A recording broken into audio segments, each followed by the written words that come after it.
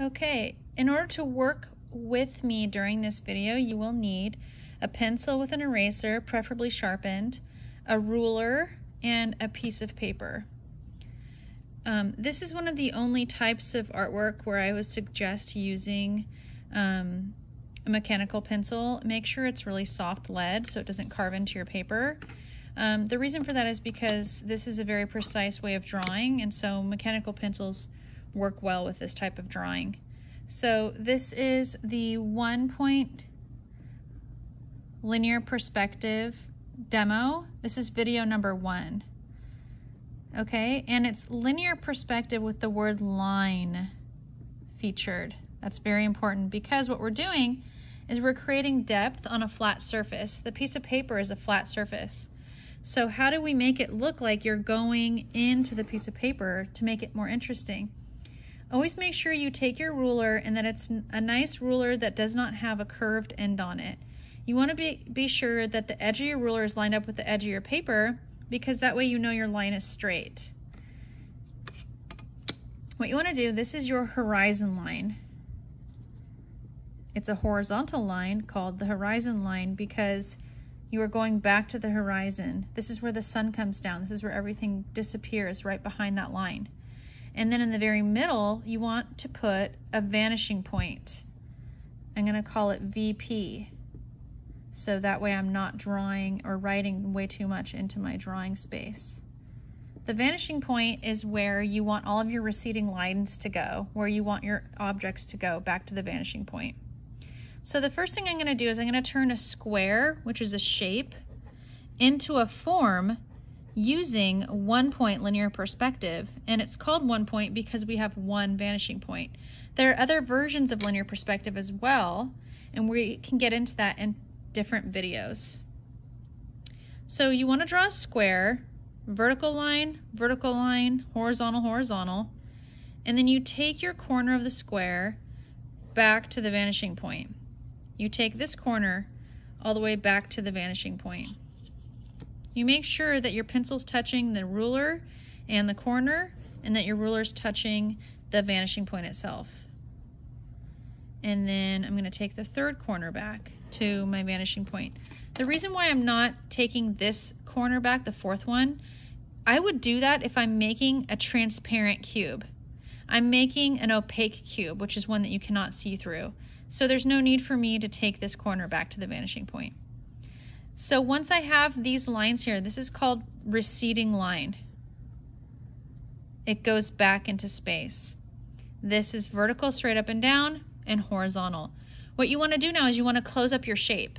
I'm going to repeat vertical, vertical, horizontal, horizontal.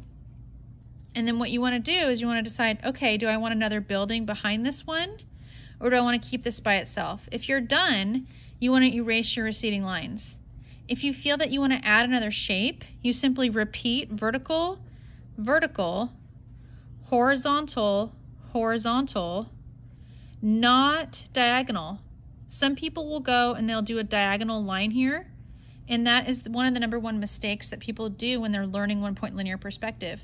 So it's super important to remember the only lines that you want to use are horizontal, which is left to right, right to left, vertical, which is up and down, and receding, which go back to the vanishing point. Okay, so I decided ultimately I want to have another shape back here. So I did go ahead, okay, and I added another set of horizontal and vertical line. And then I need to make sure that I have the back of my building as well. So vertical and horizontal. Another way to make sure you're drawing straight right here, sure, you can use your ruler. It takes a lot more time if you do that, but if you'd like to and that makes you feel comfortable, then go for it. Another thing you can do is make sure this line is lined up with this line, and also the two edges of your paper. Your vertical line, you want to make sure it matches straight up and down the edge of your paper. So I feel like I'm done. I don't need any more shapes behind this. So I'm going to get rid of my receding line. One thing that you always want to make sure you're doing when you're drawing in linear perspective is you want to draw very lightly. I didn't really do that. I should have drawn a little bit lighter. but that way you can erase your line work. So I feel like this is just kind of flappy. It's just this, you know, shape that's nothing's happening here, right? It needs to be finished. So what you want to do is, this is ultimately a square.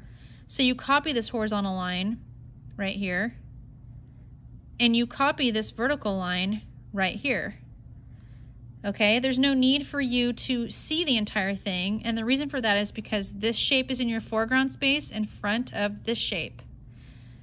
If you'd like to go ahead and practice doing the same method on the right hand side, you would do the same thing here. You do a square, okay, and then you take the 3 corners back. I can show you this very quickly because we did step by step, but just to reiterate what to do. Okay, you take the 3 corners back, and I'm always making sure that my vanishing point is on my ruler. Then I'm going to repeat vertical, vertical, horizontal, horizontal.